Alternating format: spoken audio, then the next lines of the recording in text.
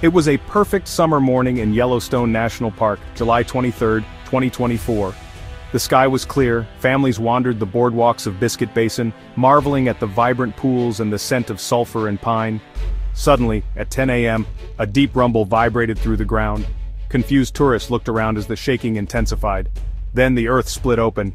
Black Diamond Pool erupted, not a gentle geyser, but a violent explosion. Boiling water, mud and rocks blasted skyward, tearing apart the boardwalk and sending people fleeing in terror. Park rangers shouted urgent orders, struggling to direct the panicked crowd to safety. Eyewitnesses described the ground shaking so hard they nearly fell, and rocks flying through the air. The chaos was overwhelming, but the eruption was only the beginning. The area remained unstable, forcing rangers to evacuate the entire basin. This was no ordinary geyser event, something far more dangerous was unfolding. Evacuation orders spread quickly, and by nightfall Biscuit Basin was eerily silent. Emergency vehicles lit up the darkness and the air was thick with steam and tension. The explosion was over, but the questions had just begun. What had happened? Was this a warning of something worse? Yellowstone's beauty had revealed its volatile heart. The park was closed. The world was watching. Deep beneath the surface, a powerful engine had awakened. The tranquility of the morning was shattered, replaced by uncertainty. The once bustling tourist hub was now a restricted zone. The smell of churned earth lingered in the air. The day ended with a stark reminder. Yellowstone's power is real. The park's future was suddenly uncertain. The world waited for answers, and beneath it all, Yellowstone simmered. To grasp the gravity of the explosion, you need to understand Yellowstone. This isn't just a park, it's a vast wilderness spanning Wyoming, Montana, and Idaho. Beneath its beauty lies one of the world's largest active volcanic systems. The park sits atop a massive caldera, formed by a supervolcano eruption 640,000 years ago. That eruption blanketed North America in ash, dwarfing Mount St. Helens. The heat from the magma chamber below powers Yellowstone's famous geysers and hot springs. Water seeps deep underground, is superheated, and erupts back to the surface, creating over 10,000 hydrothermal features. The park's vibrant colors come from heat-loving microorganisms. Yellowstone is a living geological laboratory. Its beauty and danger are inseparable. The ground constantly shifts. Thousands of small earthquakes occur each year. Geysers appear and vanish as the underground system changes. This dynamic geology fascinates scientists and draws millions of visitors. But as recent events show, it's also capable of sudden, violent change.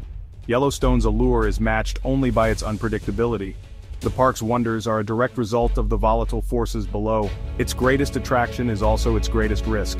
The events of 2024 proved just how quickly that risk can become reality. The Black Diamond Pool blast wasn't a volcanic eruption, it was a hydrothermal explosion. These rare events happen when Yellowstone's underground plumbing gets blocked, trapping superheated water and steam. Over time, minerals form a hard seal, pressure builds, and eventually, the cap fails catastrophically. In an instant, water flashes to steam, expanding explosively, and blasting debris skyward. The July event was a textbook, but especially violent example. It wasn't isolated. Smaller explosions followed in November and January. The ground remained dangerously unstable, with pressure refusing to dissipate. The entire Biscuit Basin became a ticking time bomb. The National Park Service made the tough call: close Biscuit Basin indefinitely for public safety. No one could predict the next explosion. The once safe boardwalks were now off limits. Nature had reclaimed the area and the risk was too great. The closure was a sobering reminder of nature's unpredictability. The beauty of the basin was now a distant memory, replaced by caution tape and warning signs. Yellowstone's hydrothermal system had proven just how volatile it could be. The park's wild heart was on full display. After the explosions, scientists from the Yellowstone Volcano Observatory rushed in. The park's closure gave them rare access to the hazardous zone.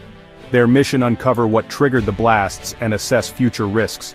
They installed seismic sensors, GPS stations, and webcams to monitor every tremor and shift. Early data confirmed a hydrothermal explosion caused by a sudden blockage. But questions remained. Why did the seal form so quickly? Was this a local issue or a sign of deeper change? Scientists compared new data with decades of records, searching for patterns. They analyzed water and gas samples, mapped the underground system, and watched for anomalies. The investigation continues, with public safety hanging in the balance. Yellowstone's secrets are being unraveled, one data point at a time. The closure of Biscuit Basin sent shockwaves through the region. Yellowstone draws millions of tourists each year, fueling local economies. Hotels, restaurants, and tour companies faced cancellations and empty rooms. Small businesses relying on summer crowds suffered devastating losses. Seasonal workers lost jobs, and anxiety spread through gateway towns. The geological risk became an economic crisis overnight. Park officials tried to reassure visitors that most of Yellowstone remained open. They promoted alternative attractions, but headlines focused on danger and closures. The events exposed the fragile link between nature and economic survival. The region's prosperity depends on Yellowstone's stability. The ground's unrest echoed in the uncertainty on Main Street. The community's future was now tied to the park's unpredictable heart. In the digital age, fear spreads faster than facts. After the explosion, social media erupted with rumors of a supervolcano awakening. Viral videos showed bison running, fueling panic about an imminent eruption. Most of these clips were old or taken out of context, but the narrative caught fire. Park officials and scientists scrambled to counter misinformation. They clarified wildlife movements were normal, and there was no mass exodus. The real risk was local, not global.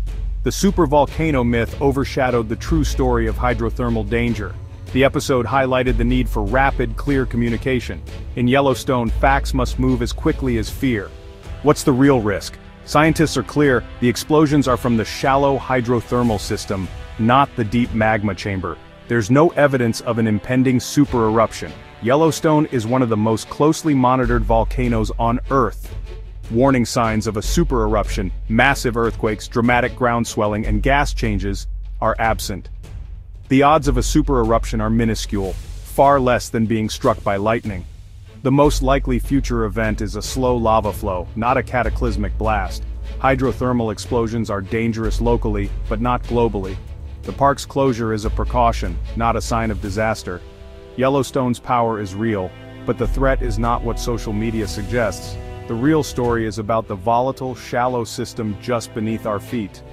Respect for the park's power is more important than ever.